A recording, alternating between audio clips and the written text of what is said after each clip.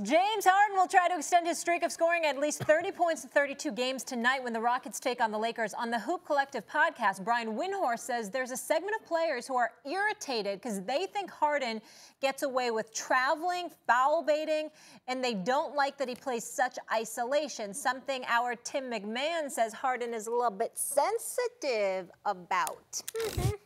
Stephen A., is the criticism fair of James?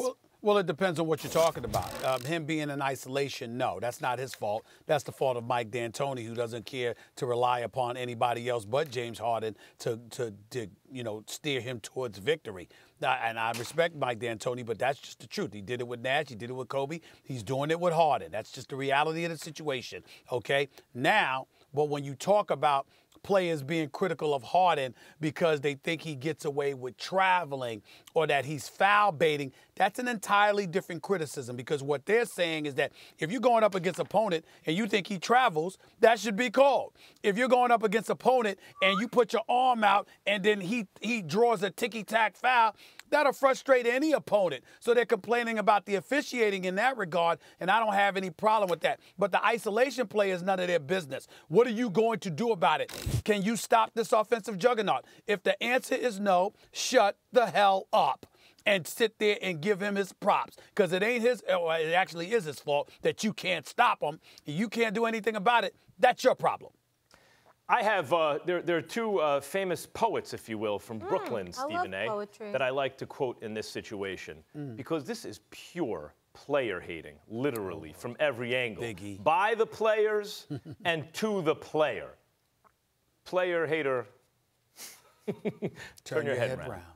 Lay on the ground. You've been robbed. Stop hating on Harden players. And also I think of Jay-Z, Stephen A., Dream.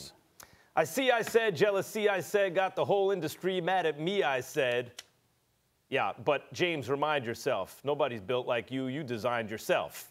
Now, Stephen A., James Harden, I got no problem with his game. He even plays underrated defense. And the players who are criticizing him and everything are jealous because he's doing it in service of a winning team that I thought should have won the finals last year. But why didn't they? This is the one and only legitimate criticism of Harden. James, you got to knock down shots in the playoffs, period. You can't be shooting 2 for 13 from 3 with the fate of the universe on the line and Chris Paul not in the game, period. Everything else is nonsense. But hitting shots when it matters in the playoffs, that's legitimate criticism. None of this other nonsense. No. That's not nonsense. And I'm saying to criticize him, that would be nonsensical. But it's not nonsensical to criticize officials that you think gives a star offensive juggernaut of a player favorable calls. Well, that's not nonsense. That's not nonsense. May I use another expression you may be familiar with? I agree. I hate the way NBA is officiated that way. Don't let a guy draw a charge or a foul, rather, and then put him on the line. If he's doing it intentionally, ignore it.